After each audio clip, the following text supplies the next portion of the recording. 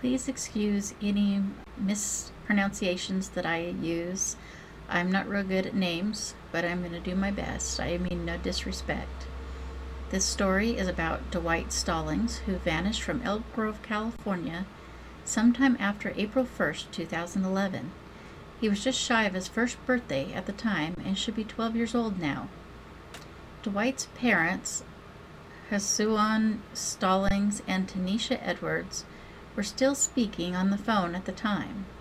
He was in jail and she was in and out of jail around the time that Dwight disappeared. Tanisha has 2 older children that CPS took from her prior to Dwight being born. Her mom has custody of them. Tanisha used drugs while pregnant with Dwight and was ordered to do drug testing after he was born, which she often failed. The last time relatives seen Dwight was in April 2011. From April 2011 to July 2012, CPS made many attempts to locate Dwight, but Tanisha refused to say where he was. Anytime his father asked about him, Tanisha made excuses about him being somewhere else. She made claims that Dwight was with an unidentified relative, had been abducted by 2 men dressed in black clothing, or had died of natural causes at an unidentified hospital. In August of 2011, she told someone at a bar that Dwight had been dead for 6 weeks. Then, by the end of the year, she admitted to her mom that she didn't know where he was, and then she refused to talk about him anymore.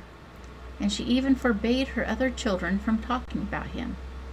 Eventually, Tanisha claimed she gave Dwight to 2 women in Reno, Nevada, to hide him from CPS. She claims the women would call sometimes to tell her how Dwight was doing, but the calls ended in December 2011. Hasuan doesn't believe her story. In January 2015, Tanisha was convicted of perjury for lying about where her son was. I would like to believe that someone has been raising Dwight for the past 11 years, no matter how he came into their custody, and I hope someday he will be found safe. If anybody has any possible leads in this case, please check out the contact information in the description. Thank you.